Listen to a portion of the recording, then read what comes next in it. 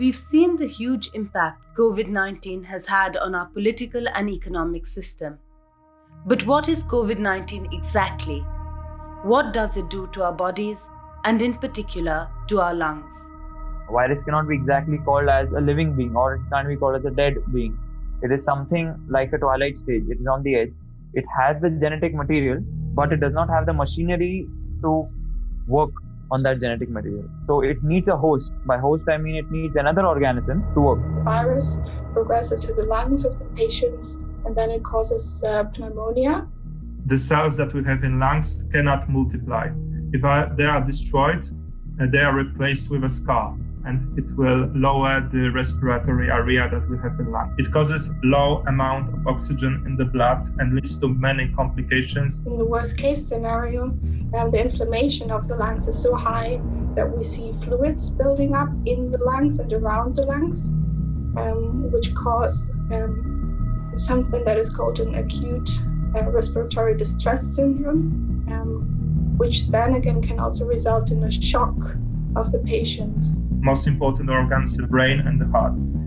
When there is not enough oxygen, our organism protects only those two organs. These patients have even a red skin because there is so low amount of oxygen in the blood that their skin is starting to die. However, most of these people do not die because of the lung infection. They die because of hypoxia. It can survive on surfaces as well. So we are not just looking at contracting the disease from the droplet nuclei. The patient has touched the handle of the door, and if I touch the handle of the door and I end up touching my mouth, that's how the disease will get contracted to me as well. Based on the current data, most of the patients are asymptomatic. It means that his immune system is doing well with fighting with this virus. However, this virus is still in his respiratory system, outside of these human cells, and he's spreading this disease as much as a person who has symptoms. Even after recovery, he has a potential to transmit the infection to many. And the recovery period can extend from anything from 14 days to a month.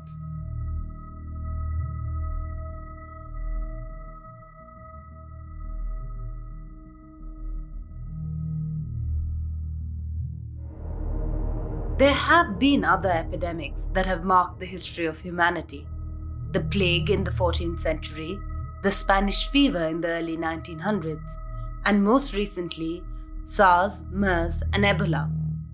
So how is COVID-19 different from these epidemics? What made it possible for it to spread so rapidly and widely to become a pandemic? This disease is not something that was not expected. I think we've been having flu-like viruses come many times with a lot of different variations. We also had swine flu for very recently, maybe like 5 or 6 years ago. And I don't think people took it seriously enough because it wasn't a pandemic. There's no knowledge, all it is being, the experiences, mostly empirical, are being shared on various platforms, and nobody really knows till now, what medicines are working. When the first case of Ebola was seen in the US basically shut down all of the flights from the continent itself for a very long time. However, when we first found the case of coronavirus, the first case sort of came in December, January, and we had lockdown in March, April. We gave it the kind of time of 2 months to kind of spread. Governments of countries all around the world have set up specific procedures to detect infection amongst people. However, because swabs ran out quickly, medical authorities had to soon restrict the testing. People who had been exposed to a situation that facilitated the spread of the virus, or those who already had symptoms, became priority. I started feeling bad like 4 or 5 days before the Stay Safe campaign or the Stay at Home campaign. 4 days before that, I started feeling like with symptoms of this flu. I hadn't had these symptoms since years ago. I had headache. Also, I had cough. I have fever for 2 days. The first thing is the cough. And this happened on Friday. On Saturday, I had fever. I can down the fever more than 37.5 degrees. Once I landed, even though I felt perfectly healthy, I had no symptoms. I passed airport checks, but I still went straight into a separate apartment away from my family to self-isolate. And the plan was just to carry out the standard recommended 14-day self-quarantine. As soon as I started feeling bad, I started taking precautions with here inside my house with my family, because I live with my parents and my brother, and I didn't want to give them or to expand the virus with them. Well, I'm at my room, and my parents brought food or something, and they left in the door. After it, I had irritation in the throat. And I was with this around 1 week more. And after it, everything was okay. I feel tired, of course, but it's how I passed the virus. But on the 21st, which is 4 days after I landed, I fainted while walking around at home. Unfortunately, I fell on my face and happened to break a few teeth and some other facial injuries. So I think that's when I thought that, okay, maybe this is not just a regular fever. The sudden spread of COVID-19 has been a health emergency, and as such, it has made it necessary for the healthcare systems of countries all around the world to reorganize internally, to reconsider their priorities, and to address new issues caused by the spread of the virus specifically. How have hospitals reorganized structurally, and how have the tasks been redistributed within the medical staff? I think there's a lot of disruption and a lot of expectations, to doctors' training, their progression, their rotations. That's been really disruptive. And so a lot of people's plans, that might have been coming, in fruition for many years have had to be kind of cancelled or curtailed. And that's really difficult. So in Germany, we kind of do have the system that endowed, and right now we do have the luxury of having enough ICU beds. We put them down there to get intubated earlier and in a controlled setting rather than doing a lot of emergency intubations. There was a letter from someone in New York that circulated where they were saying that they were really overwhelmed, short of protective equipment, short of ventilator, ICU beds. We have been fortunate so far, but it's not for everybody has been like that. Usually we work divided in two different teams. One works until midday and second one until late afternoon. And there are some words that actually change the whole systems. And the shifts, it's called also a night shift. For us, in the internal medicine department, obviously we are fairly busy. We only work with half of the doctors. A lot of disruption, constantly changing. As patient, 1 week we think that our whole ward was going to become a COVID ward. So all the patients moved, all the nurses would be kind of have to change all their work. But then because the number of patients has not has sort of plateaued, and so almost every day things are changing. And I think the scene is a little bit like that we do have briefings twice a day, and that the situation can change from one briefing to another. And there are many hospitals that are not so well resourced and cannot employ as many doctors as we can. So in the situation that doctors have to work for 72 hours straight or 48 hours straight to cover.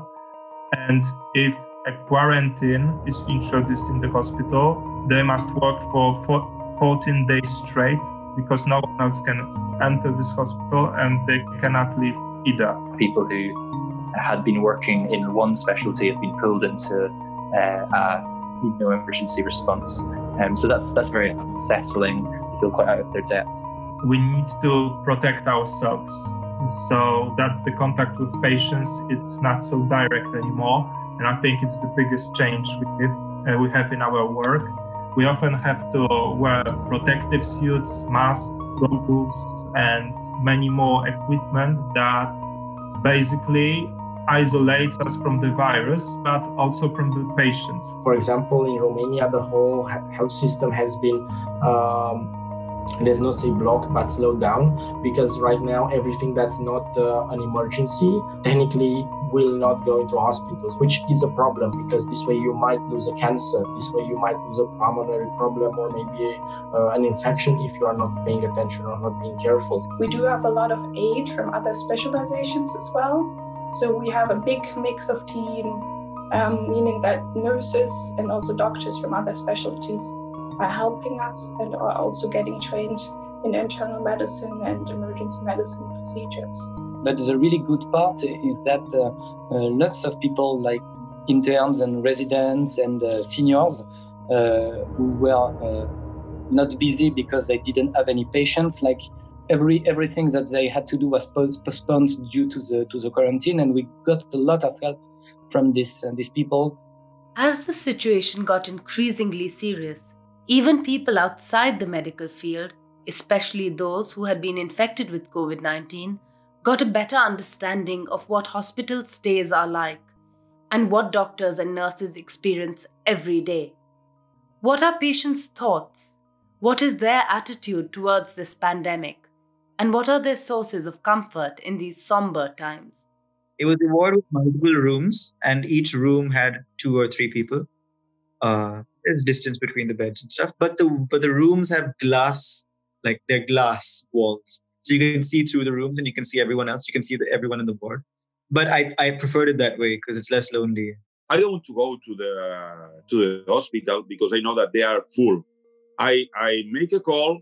They ask me and they say, okay, surely you have virus, stay at home. If you don't feel worse than you are now, don't come to the hospital and do this and this and this. Generally, new patients who come in tended to be stressed and worried, and other patients would tend to be nice and comforting towards them.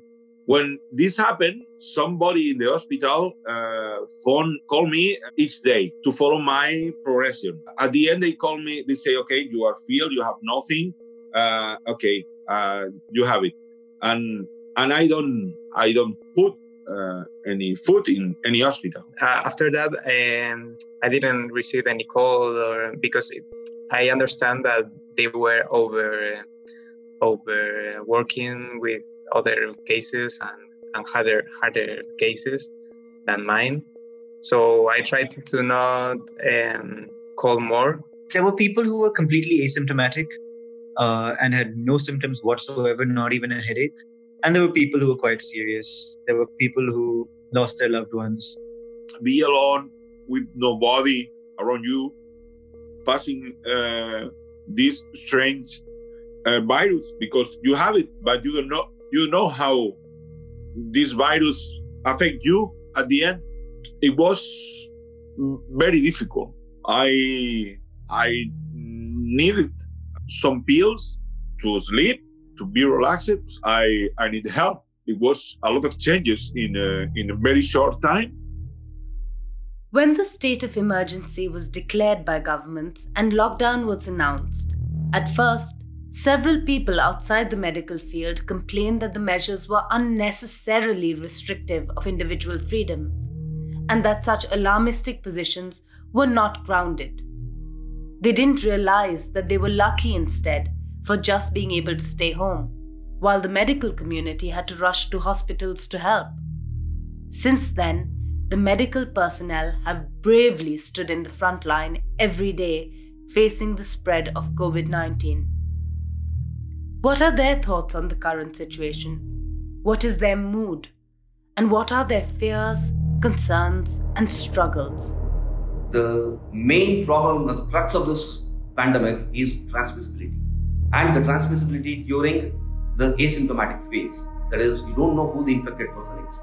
So every person should be treated as a suspect or a possible potential threat. There has been a major issue with getting the reports and discharging patients, because we need to realize that if a positive patient remains stuck in a ward just because the swab reports are not coming back, this patient can get reinfected and the whole quarantine period will go on again. So that was just one of the few issues that we are encountering. If the patient is immunologically strong, then it might resolve after these symptoms. However, the patient is immunologically suppressed, or if the patient is old, having multiple comorbidities, having respiratory conditions, then it will progress further to a pneumonia, a viral pneumonia, and it will cause respiratory suppression and ultimately result in respiratory arrest. That is the reason why we are facing such shortage of ventilators at the moment all over the world. There is no actual solution to not having enough ventilators.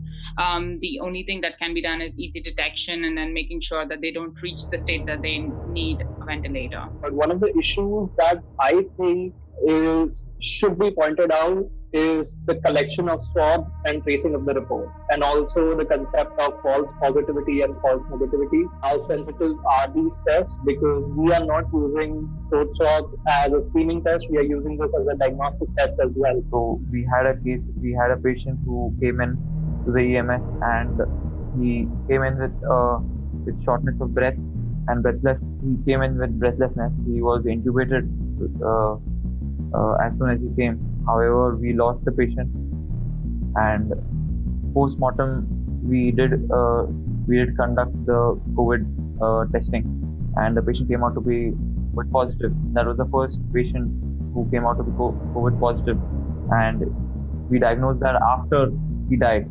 So it was a night shift in intensive care units, and it was like every night in intensive care unit these days, a really difficult night, lots of people to look after and lots of catastrophes, generally speaking. And at 6 a.m. in the morning, at the end of the night shift, one of the patients died. 60 years old, not that young, but really not that old. When he died, I was told not to call the family, but I was told not to tell them that they could come.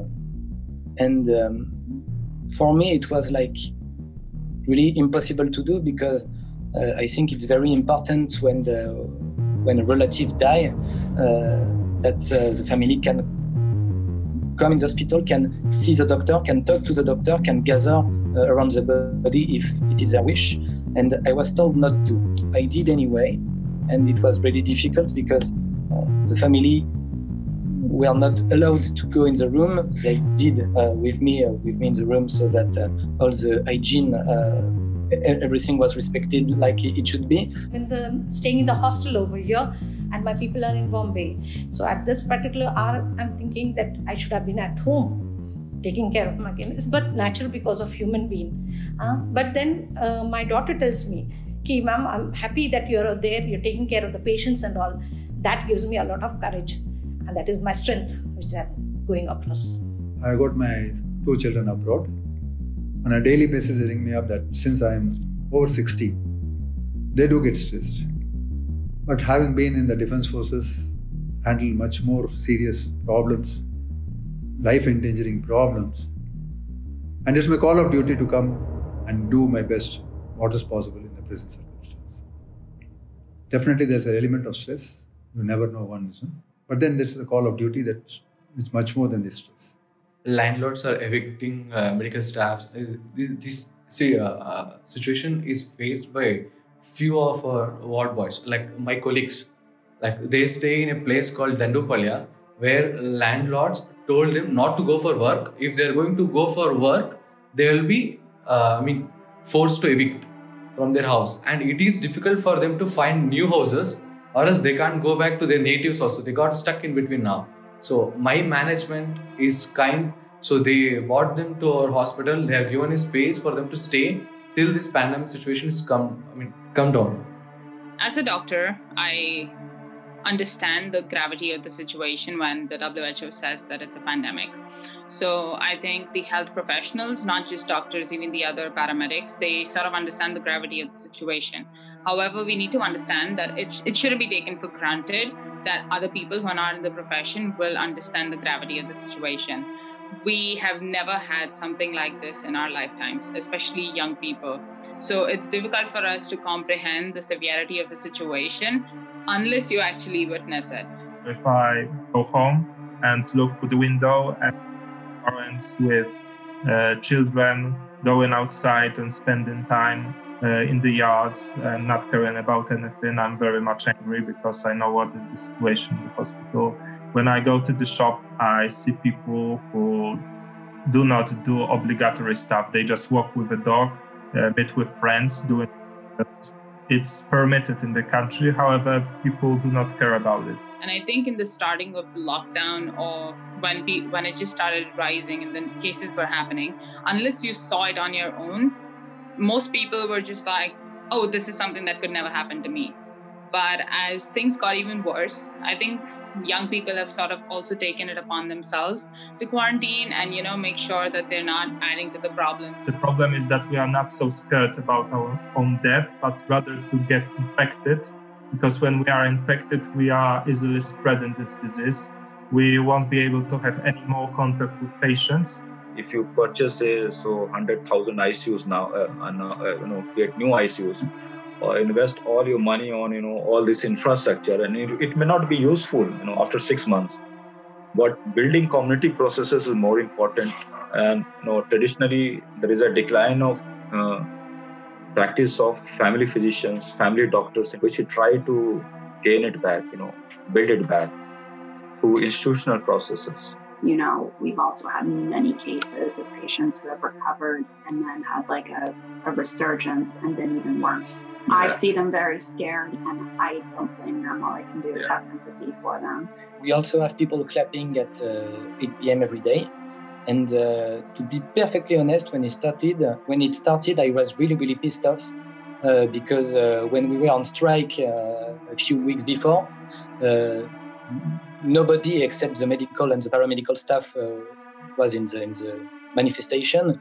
On the other hand, there's been a lot of goodwill and a lot of kind of focus and celebration of health workers. It's sort of exposed how challenging and kind of under pressure the health system was. And so, the kind of positive aspect of it is that it does not move me at all, to be perfectly honest, because I think that most of people really do that because they are bored by the lockdown and the quarantine.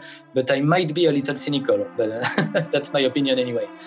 As the rate of infection started going down in Europe, the medical personnel could finally take a breath of relief and go back to working their ordinary shifts.